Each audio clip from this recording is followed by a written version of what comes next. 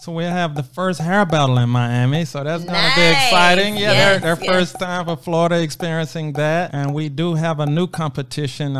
Erica told you all about one that's not happening. So we did a poll, and the one that won out on the new competition is actually creative naturals hair. Ooh, so they're gonna, so they're gonna do some creative things with natural hair that people haven't seen. So that's gonna be the new one. Again, that's from our users' feedback. So that's we did a poll, social media. That's the one that won, and we listened. And that's gonna be the new competition. So I love it. So we'll have some other new things, but those are the ones I can let you in. Share, so we got a little inside scoop here.